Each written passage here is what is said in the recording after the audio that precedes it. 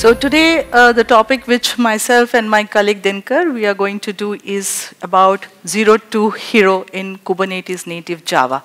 Changing, landscape of computer or in the software industry, the synergy between Java and Kubernetes has led to the development of this term, which you hear, Kubernetes-native Java. How many of you knew about this one?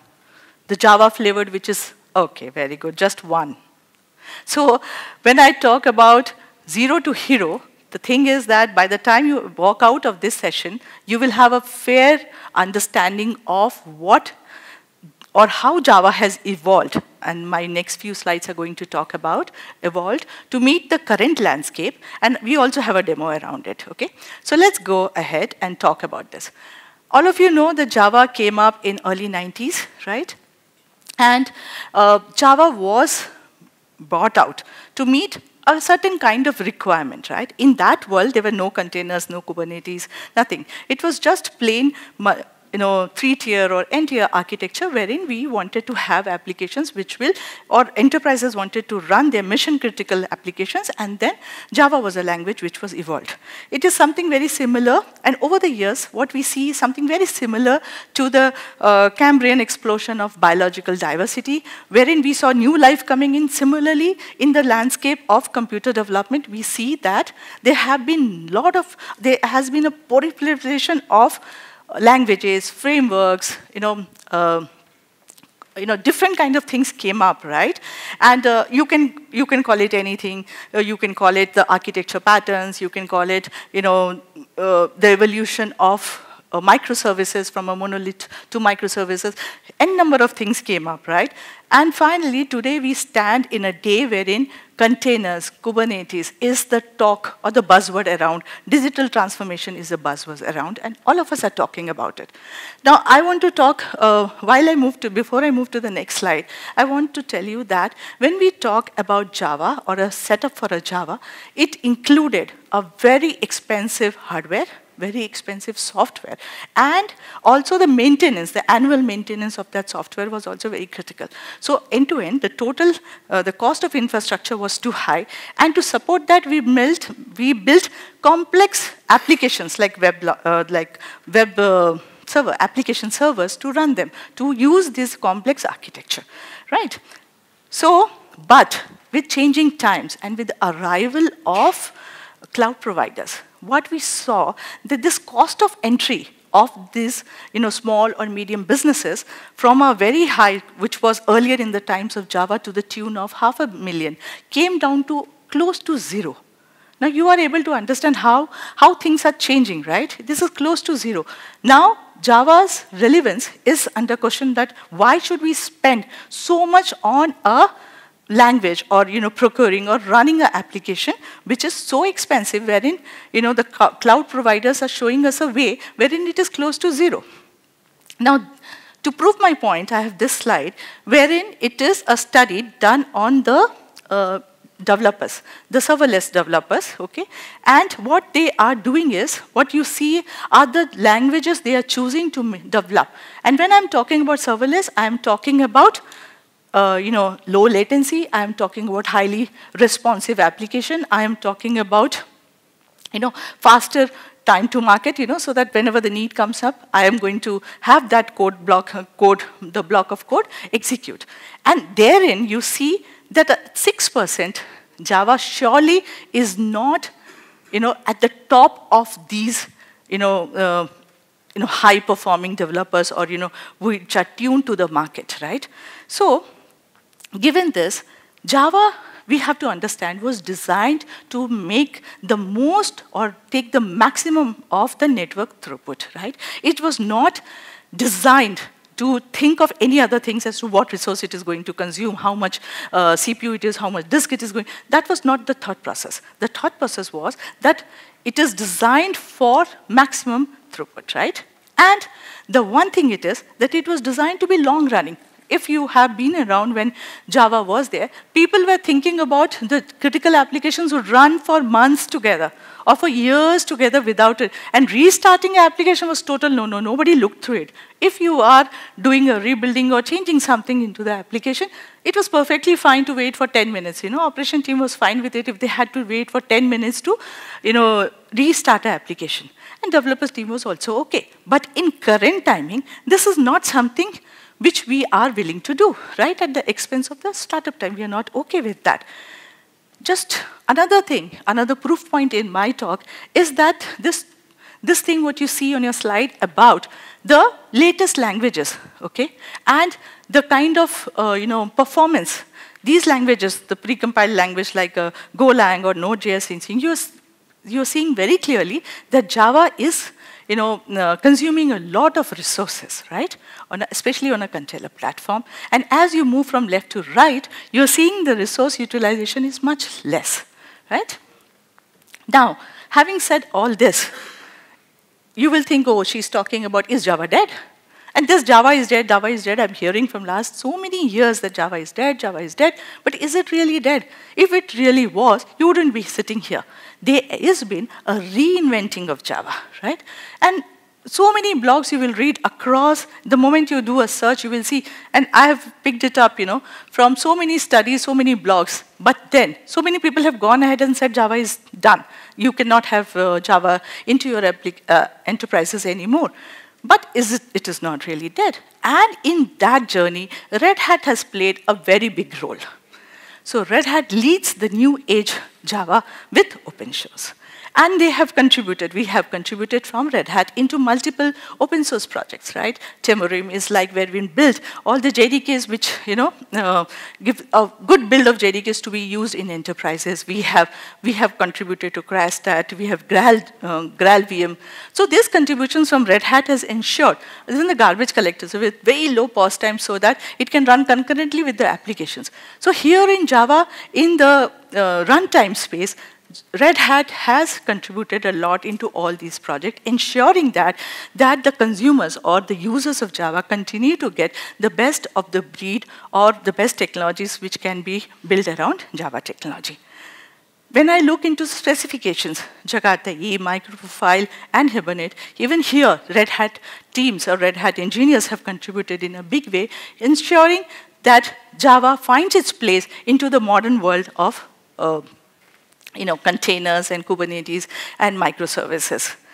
Similarly, in the cloud-native framework, when we talk about, and the topic of our discussion today, Quarkus, Red Hat continues to be a major contributor. And just to add to this, we have a line of product in our product portfolio called Red Hat Build of Quarkus. So wherein we support the build of Quarkus, which we have built to our consumer, and we give it to our customers. Now, just to categorize it correctly, I have put them into the support, what Red Hat gives to Java runtime, the multi-platform support. Red Hat contributes a big way into the ARM technology, 64-bit ARM technology. We have ensured, or we have contributed in a big way, so that Java is acceptable or used across different kind of implementation on mobile, on IoT, on edge devices, everywhere where Java finds its place. Regarding security is again a big thing, FIPS, right, FIPS, right? It's a big thing in government or in banking, and all our components like the Red Hat build of JDK or the RHEL UPI, they are all compliant. Most of our products are compliant on FIPS so that it can find its place into highly compliant or focused industries like banking, into government sector, or defense. Right? Similarly, performance, when we talk about performance, we have contributed into projects which are giving that kind of edge, like the garbage collection, low pause, very minimal pause, we have into the garbage collection cycle so that it can run concurrently with the application processes. Similarly, the AQ assurance, right? So we are part of the community, which Adoptium Quality Assurance community, which will build technology, so which will ensure that all the features which are required for Java to be adopted into a microservices or cloud-native world is made possible. So these are the capabilities in which Red Hat is contributing towards adoption of Java into the newer world, on the world which is looking towards, microservices, digital transformation, which is talking about containers, which is talking about low latency, talking about highly agile environment. Okay. Now, this brings me to the corpus wherein we are talking about a highly cloud-native or Kubernetes-native Java, right? Which is largely written, it is cloud-native, as you can see.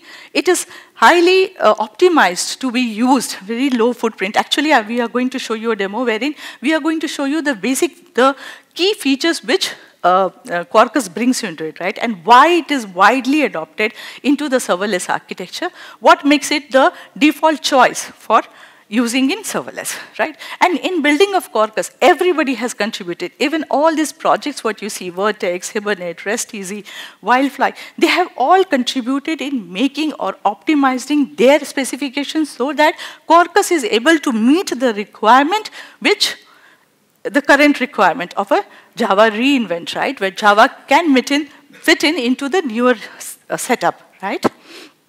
Now, if I talk about from a developer perspective, first thing what you need to understand that the Quarkus has been built from day one in the understanding that it will be a language for the cloud. Okay, for the cloud computing. It is from the very start, it was that it is a cloud-native Java, right? And to add to that, it ranks into, most of the top 3 programming languages, okay? Continued. And as you know, Java has got close to 10 million people. So for Java, the Java developer base, the learning curve is very less.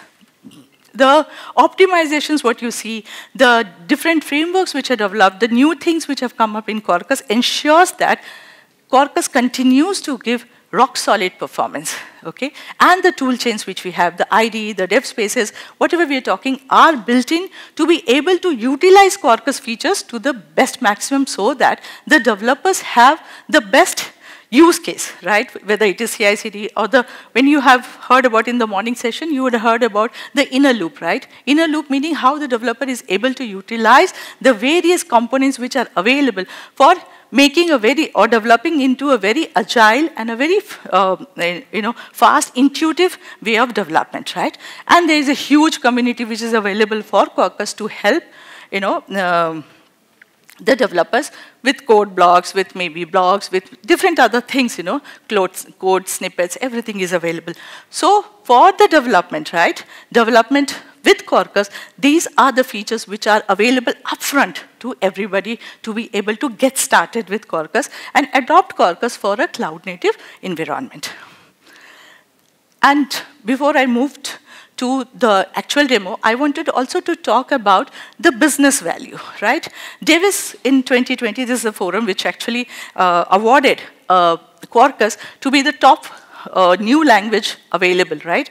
And why it got it? Because Quarkus showed few things. One, for the business, it is the cost saving. Low memory, fast startup, cloud efficiency, very low learning curve, because the 10 million Java developers which are available have very low learning curve for Quarkus, right? The cost saving is very high, right?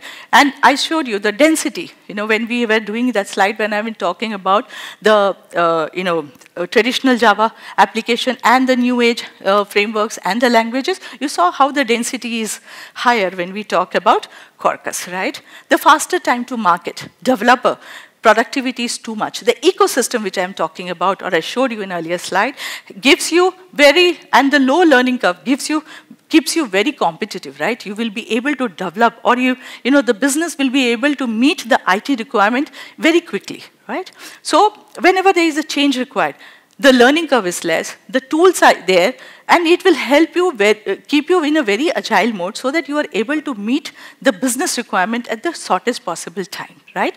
And the reliability. Reliability, again, is very important, and Red Hat, in the next slide, I'm going to talk about how Red Hat ensures that the components which we are talking about, and I already spoke about, the UBI, right? The Red Hat security, FIPS components which we have built into our builds, which ensure that the reliability factor is also very high when you use Quarkus into your environment. So from business perspective, the value Quarkus brings in is around low cost saving, around reliability, around faster time to market. Now, there are a few things from the developer perspective. It is a very cohesive platform based on standard, but not limited to just to it. It is, in the developer parlance, either you can do reactive or imperative, but here in this you can do both reactive and imperative all together into one application. You have live reload, which is another thing which Java developers look forward to. And apart from others, these few features make it very, very lucrative for a developer. The memory utilization, the performance, when you are talking about REST app operations, you can see how low it is when we are talking about GraalVM and Quarkus.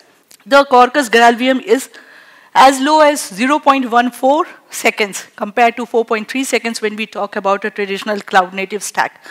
REST plus CURD operations, you see how less it is. It is 0.055 seconds. And we are going to demonstrate to you how the performance is into our demo as to how the startup time is improved by multifolds when you are using Quarkus. So you will see the live reload, you will be able to see the higher performance, you will see the faster startup time. And also the combination of imperative and reactive both together into one application. Right? This is another feature which is very, very crucial, right? When we are talking about reactive, when we are talking about reactive messaging like Apache Kafka, MQTT, AMQP, all these possibilities, give a very big edge to a Java developer or a Quarkus developer. Again, Quarkus uses the best of the breed of frameworks on standards. You have all the list, all this is, there is a camel extension to Quarkus, there is MQTT, as you already talked about, there is MongoDB support, then all these, REST, Easy, Hibernate, Microfile, all these support are available. Best of breed framework and standards are supported in Quarkus.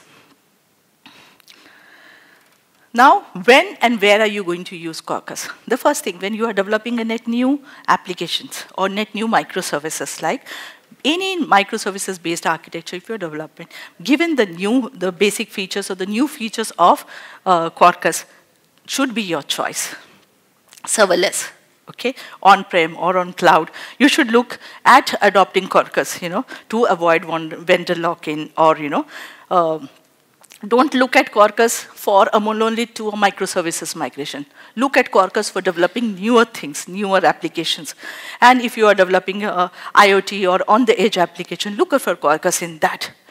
Okay, so these are what you see on your screen are the technical use cases where Quarkus can find its usage in a big way and can benefit the organization as well as give the developer a lot of ease and joy in adopting Quarkus. Now, having said this, where do we see Quarkus? Many of you at this point when I started off were not sure or not had heard about Quarkus. But Quarkus is adopted in a big way in Lufthansa. Okay, in their, into their, the repair center. Their application is running on Quarkus. Asia Castakio, this is a financial risk evaluator. They have actually removed all their, they have developed all their application, newer application, removed all their traditional languages and started using Quarkus. And so has Vodafone. Actually, Vodafone Greece used to use Spring Boot.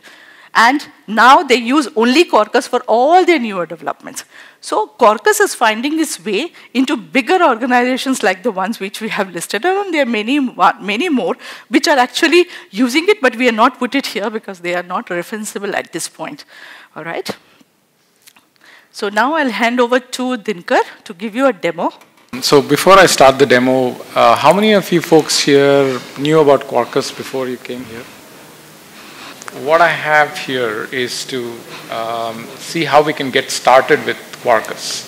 The first step is for you to, go to quarkus.io. You can actually download a Quarkus build, and so this is the CLI, and you can install that on your. Just to get started and make things easier for yourself.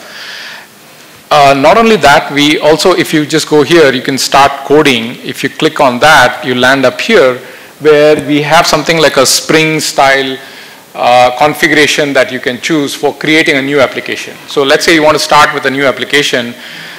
You can choose what kind of application do you want it to be, REST easy, reactive. I mean, this has actually thousands of configurations that are available. So you can choose these and it will create a boilerplate application for you with all of these extensions pre-built.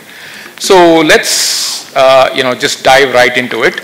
So what I have here, I hope everybody can see this.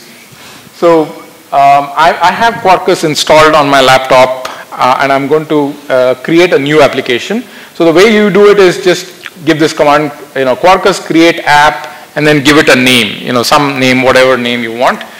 So you do this. Okay, so before we get too further, just for fun, let's also see how long does it take to create an application and get it up and running. Okay, so just to put pressure on the demo gods a little bit more.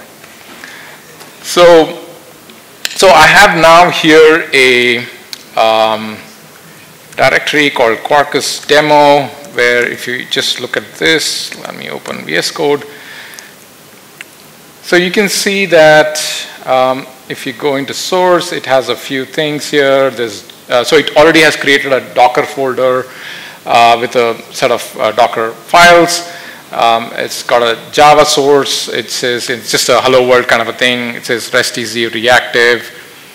And then there's a test associated with this as well. And there's a target. Now, if you just look into the pom.xml, you can see that it has, okay, yeah, this is something that I forget usually. I am on the bleeding edge of Java, which is 21, but sometimes it doesn't work so well. So I'm going to go back to 17. How many of you are using Java 21 here? Okay. Oh, one hand went up. Nice. Okay. So anybody on Java 7? Okay, that's good. So yeah, so if you just look at pom.xml, it has downloaded a few of all the ones that we expect to be seen in a Kubernetes native application. So it has downloaded JUnit and a REST easy reactive application that I mentioned and things like that. So now let's just go ahead and so we have a mode in here which says Quarkus dev.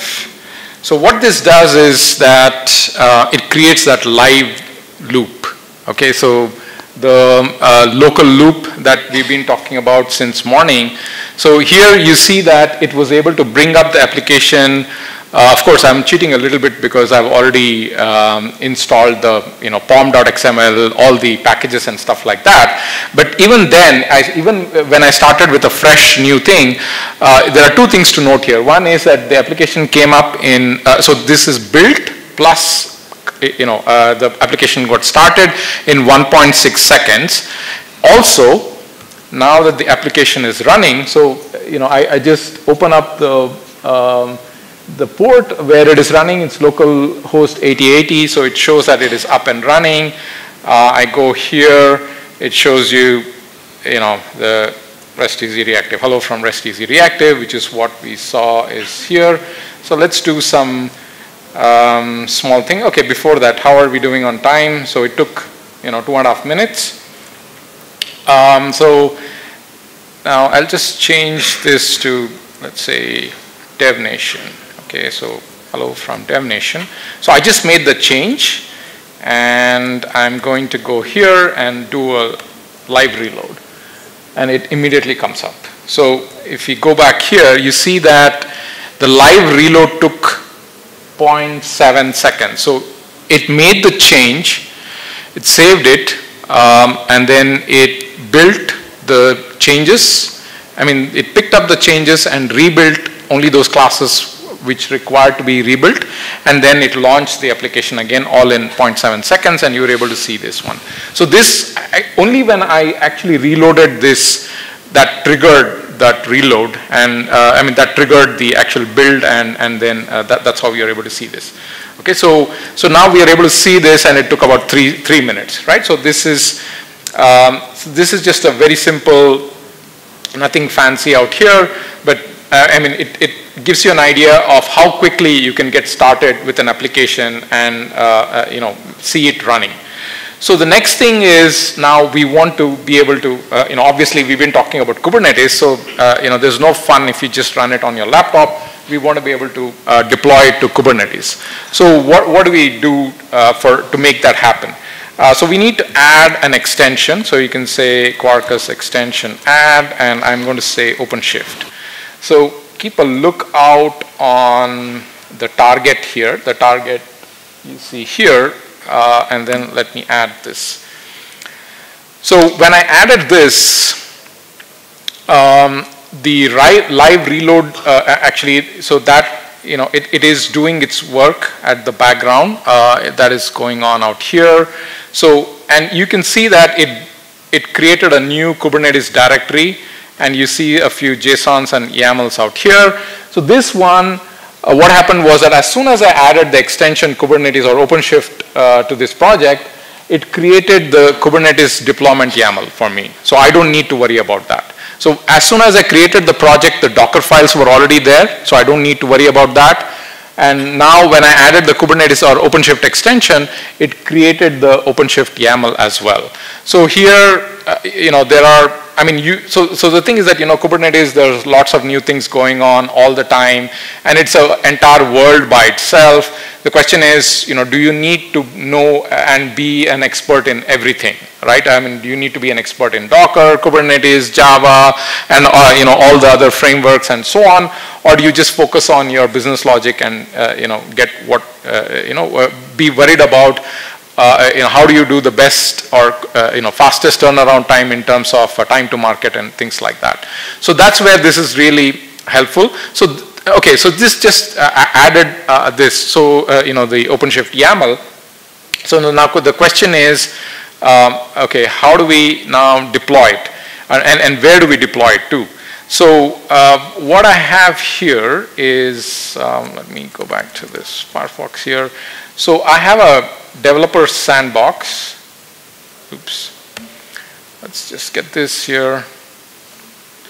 So developer sandbox, I'm sure you've been hearing it since morning. It's it gives you your own OpenShift instance where you can try things out. Once you instantiate it, I think it's available for a month, I guess. That's what Yashwant has been telling me here. So, so this is the sandbox that I have running, and don't worry about this one. There's some application that I had it running, but essentially it gives me a space where I can deploy my applications to. Now, what I'm going to do is to log into this instance that I have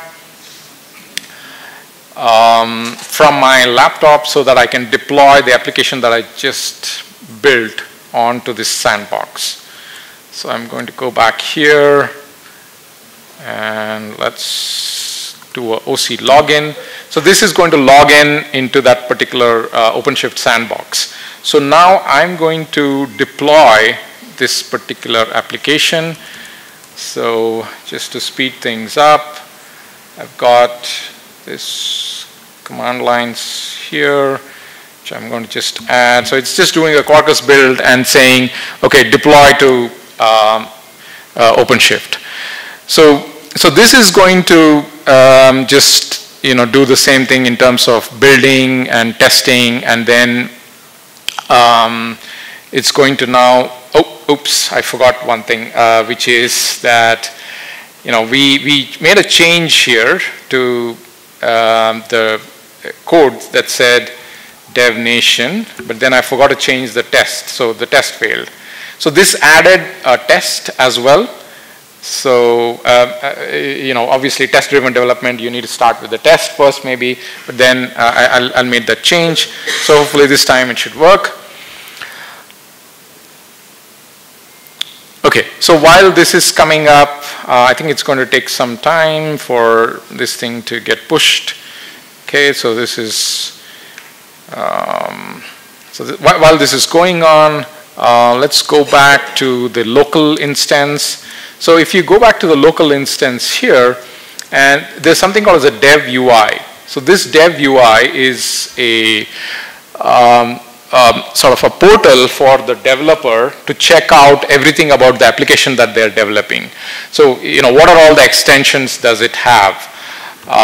So this is the configuration. So you want to make, Quarkus has literally thousands of configuration parameters. You can go in and edit any of those right from here. So it shows that, okay, these are the endpoints that is there. It even has a continuous testing. So for example, if I just do start out here, okay, this is still going on. While that is going on, okay, it shows that it's all done. Let's see, how are we doing here? So okay, the build is success. So this means that the deployment has happened. Let's go back, check this one here. So you can see that Quarkus demo here, that's the one that we just created. Okay, one thing which I forgot to do was to do a OC expose, and what did we call this? This is Quarkus demo.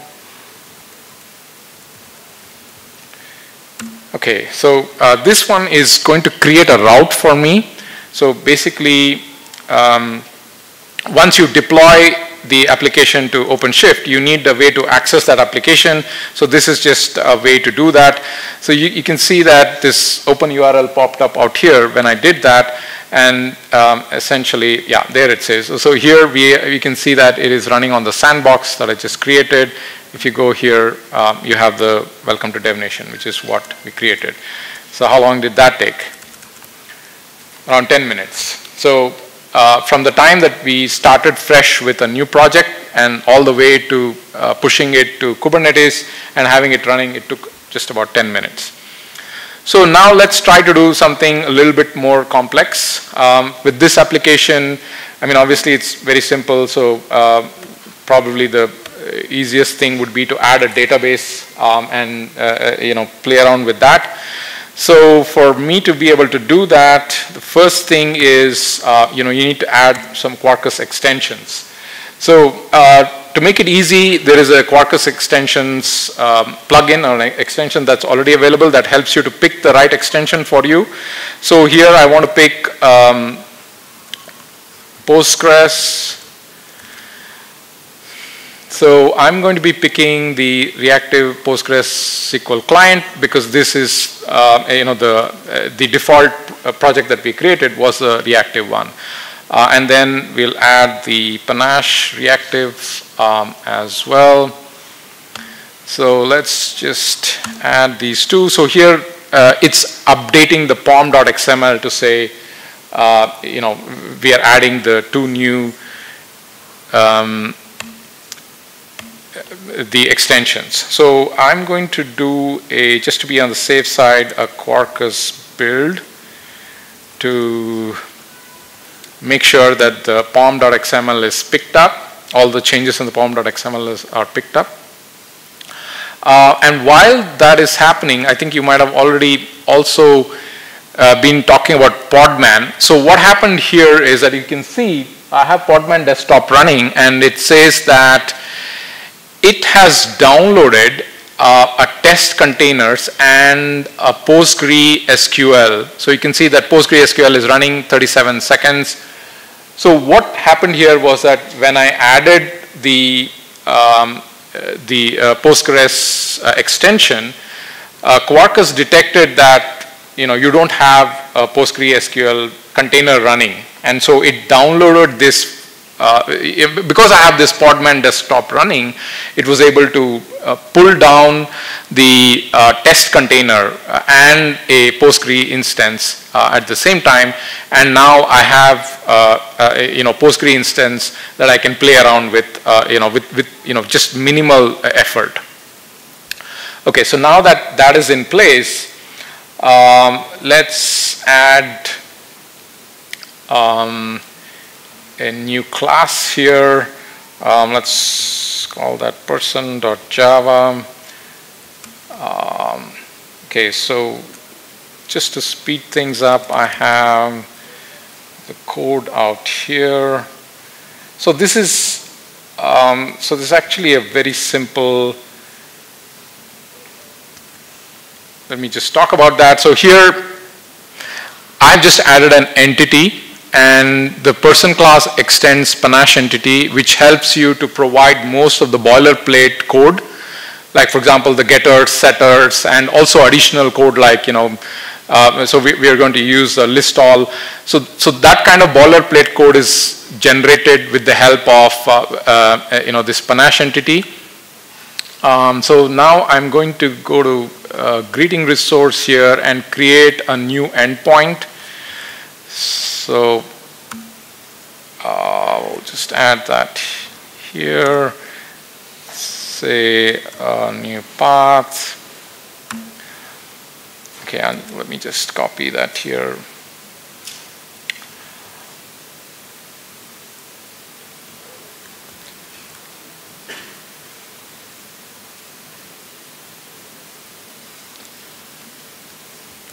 So what I'm doing here is I created a new path called /hello/people, where I'm returning a JSON type, and this is actually returning the contents of what I have out here. So here in this particular Panache entity, I'm just trying to get the names and the Twitter IDs of of the people that I'm adding, and that is what is getting returned out here. So this is person.listAll.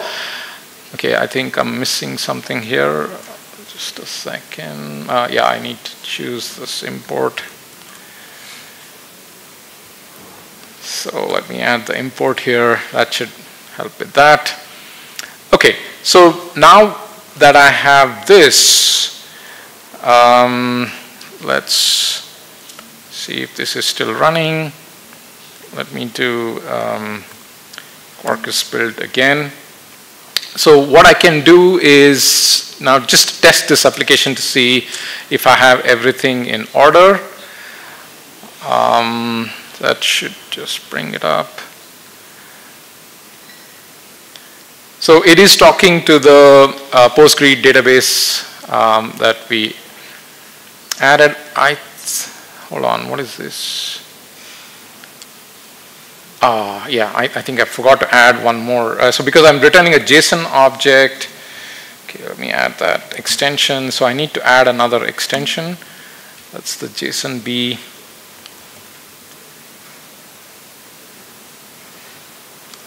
JSON-B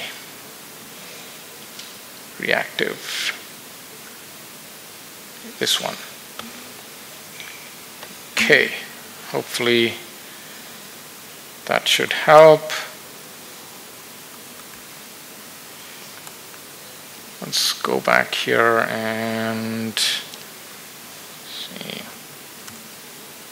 Do another Quarkus build. So hopefully this should bring up the application. I didn't need to do a build, but I've noticed that sometimes whenever I'm doing pom.xml updates, I might need to pull down the resources. So just to be on the safe side, I just ran that command. Okay, so now that this is up, let's go back here. Okay, what's going on here? Compilation failure.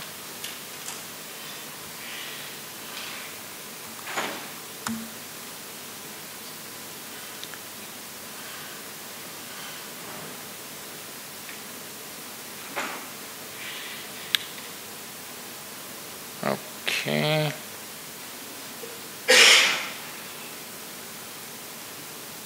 Yep.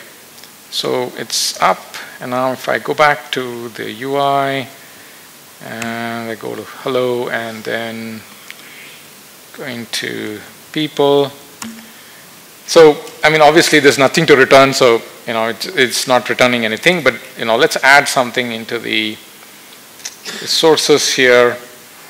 So let's add a new file called import.sql, and I'm going to go back to my editor So I'm going to just add some contents into the DB here, which is getting inserted. So I'm just adding the Twitter IDs, the name and the Twitter IDs. So now that this is done, okay, I think I'm missing one more thing. So in the application properties, I need to mention that it needs to read from this. So let me just add that. I think this is what I had missed earlier. I had not created the route on OpenShift, so I can add that one and also make sure that the import.sql is right out here as well. So okay, so now that those things are set up, I can go back and do a Quarkus build again. I'm just doing that because I did a change in the configuration.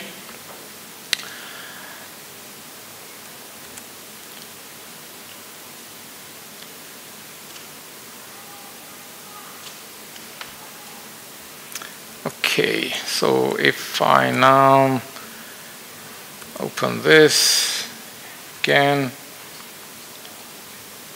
or maybe I can just reload this. Yep, so it's able to pick up from the DB and show you the contents. So again, so just adding, a DB and populating it with some contents and just to be able to get the quick feedback loop. So in just about 20 minutes, we are able to get here. So for you to be able to deploy this to OpenShift, it takes a little bit longer because obviously the configuration on, creating a database on OpenShift and being able to connect this instance with that one, it's a little bit more of a work. So because we have only about 3 minutes left, I have instance of this which is already running. So I'm going to just show you the changes that I did rather than trying to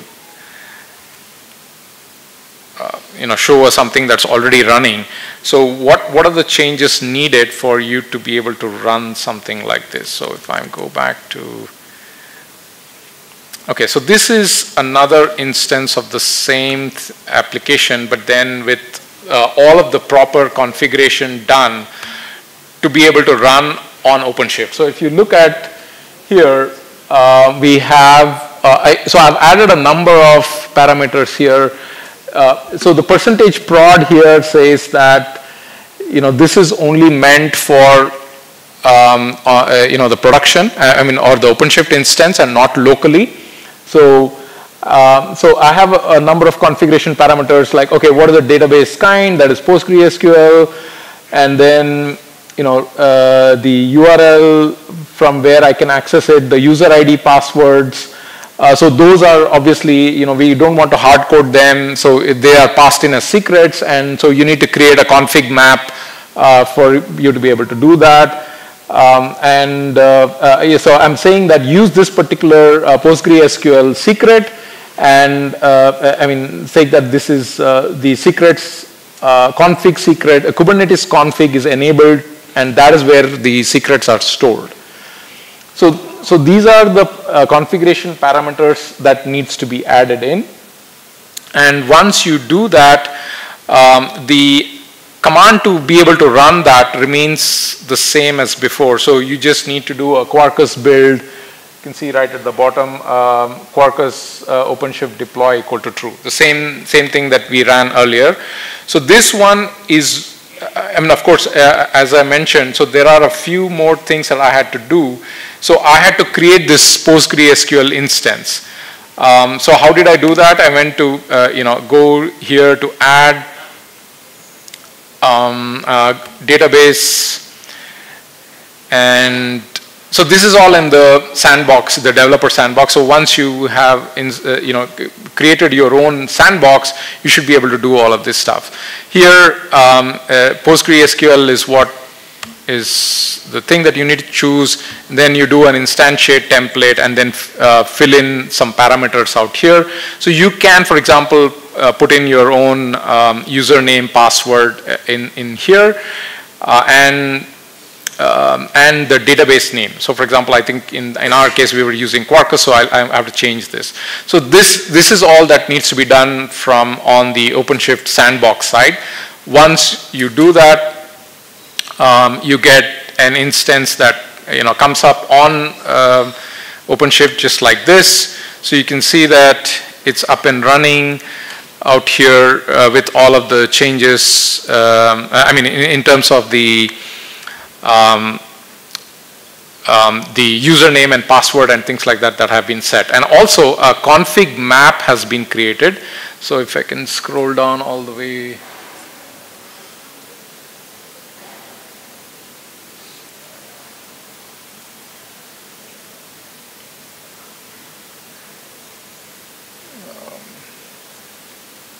Okay, I've got too many instances running here. Okay, here it is. So Q demo. So this is the one where I have a few of the config parameters saying that you pick stuff from here, and so this is where you set up like for example how you want to share the user ID password between the Postgre instance and your application. So you create a config map, feed in all of those, and say that this is what will be picked up. So once you have done these and these changes out here, you should be able to then deploy the application, and it comes up on OpenShift. So if I go back here and go to topology,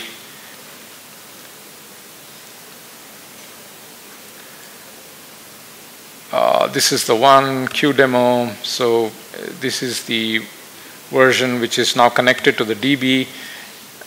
Here I'm going to just go back to the same instance. So here you can see that in this particular case I was putting in the location and not the Twitter ID as I'd shown earlier in my local app. So this is on the sandbox, and here the name and the location is being shown. So the last thing I wanted to leave you with was the importance of setting up metrics. So when we are looking at a local demo, for example, okay, I don't have that running here, so let me just start this. Oh, sorry, Quarkus dev demo. So I mean, it's very easy to attach metrics to the application, and it's really important that you do, because metrics allow us, I think, in the morning there was a session which talked about observability, and the better the observability, the better you can do lots of things with it, machine learning, and right sizing. So one thing that I really wanted to leave you with is that we have I mean, this is actually a shameless plug for me because this is what I work on. So we have OpenShift Insights, so Red Hat Insights. I don't know if you use, how many of you use that? Any of you who have got, how many of you use OpenShift? Oh, just one hand, okay. So if you have OpenShift, then you also have access, free access to Red Hat Insights. And here, it's a preview feature right now. What we do is to capture the metrics of the application that you are running and then monitor it for a long period of time and give you right sizing recommendations. So, for example, currently the application has been, in this particular case, has been deployed with, let's say, 300 millicores, but we are giving a recommendation here that says you just need 20 millicores and 5.84 MIB instead of 300 millicores and 512 MB. Why is this important? Because it helps you to do a lot of cost savings, and at the same time, so I mean, we provide different kinds of recommendations, whether it is for cost optimized or for performance optimized. Depending on what recommendation you choose, you can apply that configuration and it will give you that kind of result in terms of this thing. So that's what I wanted to leave you with. So are there any questions? Actually, a really good thing to do. So what I was facing was in microservices which does not contain any endpoint, let's say, and it contains a database connections and everything. How do we test a microservice like that with using integration testing? Essentially, integration testing is a black box testing. So we need to have an endpoint. Everything is closed.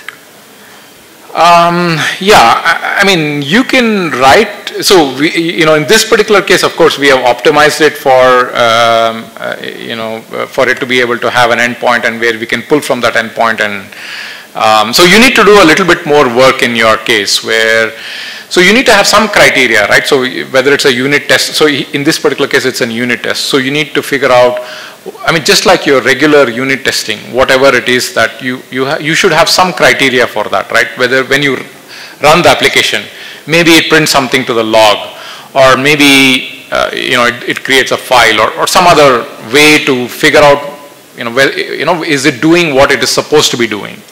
So you need to create those test cases and then feed it into this one. So all that this is doing here is to run the test. That's all, right? This test happens to be doing, let's say, just a curl of that endpoint and then checking if it matches with what is there. That's pretty much all it is doing. But in your case, I mean, the same framework will call that the test that you have, and you just need to write the appropriate test case for that. That's all I can say for that. Okay. I mean, okay, I don't know if you have something right now, maybe we can take that offline. Yeah, looks like it's something very specific. And another doubt I have is that this is a cloud native application, right? So any kind of reflection, that Java reflections that we have, runtime, class instantiation, those things, is that supported by Quarkus? Yeah, I mean, so yeah, there are, I mean, I would say that I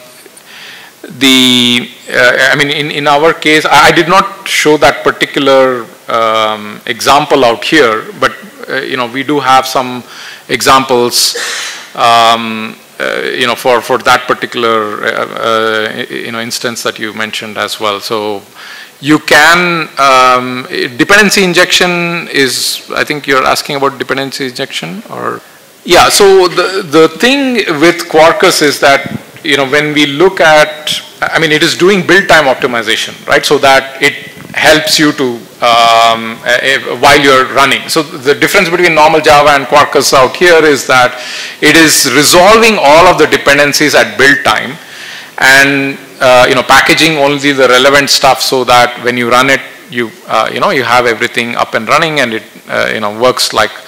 And especially when we're combined with Graal, for example, you can create a binary in that instance. It's just like a C program or something like that. But in your case, what you're saying is you want to inject a new class which may not be available at build time. So there are some things which